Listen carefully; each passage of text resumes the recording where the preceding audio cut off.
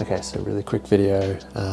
I've seen the video Keith Knittel has made about B4 lenses, and one of his things that he mentioned in the video in the comments was he didn't know where to get zoom sticks if lens didn't have a zoom stick. So by zoom stick I mean this is one that I've made, but it's like a little protrusion rod, or what we call in Australia a zoom stick, that is used for manually zooming the lens and just makes it easier to grip rather than gripping onto the really thin zoom ring on broadcast lenses. So for these, if your lens doesn't have one already when you get the lens, without zoom stick like that, and you would like a zoom stick, you can use a M3 bolt which fits perfectly in there.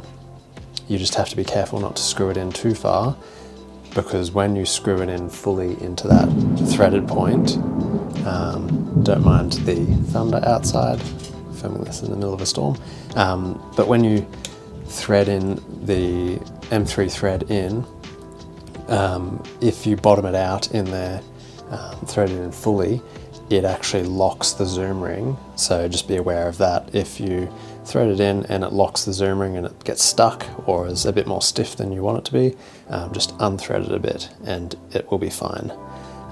That's in case a lens is used in a fixed position at a fixed zoom and they don't want anything moving on it. But anyway, so I've made these just out of a M3 screw, machine screw, and a 3D printed cylinder essentially, with a cutout for the screw to go in. So I'll make the files available for free, but I've made a 12, a 16 and a 22mm zoom stick of different lengths essentially. So this is the 22. It's quite a bit longer than I would choose to use, but I figured some people might not have a servo grip and might want to manually zoom their lens with a larger stick. So yeah, that's the 22. It's nice and long. It's probably as long as I'd recommend going. And basically, yeah, you can 3D print these off. The file will be free for each size. And then you get a 10mm M3 screw, so the threads are 10mm long, and then you get a really narrow flathead or Phillips, or depending on your screw head type. Mine is a Phillips and flathead, so I get a really thin flathead screwdriver and screw it in till you have about 2mm of thread poking out the bottom there. It's friction fit, so that you can keep screwing it through to get more thread, but you don't want too much thread to come through. So yeah, 22mm gives you about that size, which is great if you're not using a servo zoom or don't have any rigging that will interfere with that. Then we have a 16mm length, which is like that. It's a nice middle ground. I don't know if you can actually see that if my hand was in the way, but that's the 16mm. And then I also made the 12mm, which is sort of the size that I prefer, as I typically use the servo grip for most of my zooming, but I just want a really small bit to grab, and that's sort of plenty big without intruding on the rest of my rigging that goes around this.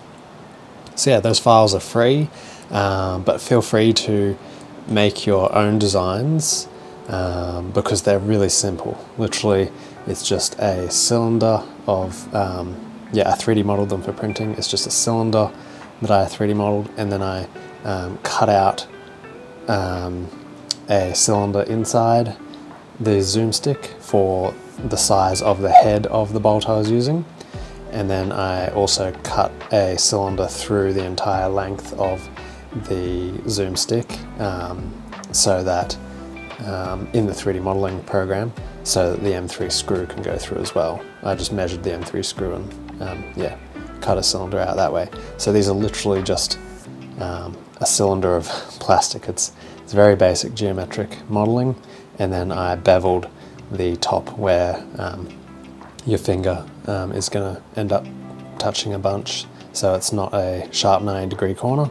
But yeah, you can sort of model anything you'd like for them. For my ingenue here in the background, the zoom stick's not on at the moment, but I actually modelled in a ball at the end of the cylinder so that there's a ball, like the factory zoom sticks have a little bit of a round ball at the end, so you can grip onto them better if that's what you want. But yeah, I prefer these, a nice short basic cylinder for my uses. But yeah, most lenses use an M3 thread for those zoom sticks, so that's that. If you happen to have a cinema version, like I've got the HJ cinema lens here in the background, it doesn't use a M3 screw. I'm pretty sure they're M4s, but all the broadcast grade and professional video grade use an M3 thread for their zoom sticks. Hope that helps any people who are, have got lenses without zoom sticks and would like to add some cheap zoom sticks, as they're not really commercially available to buy for older lenses especially. Cool, see you in the next video.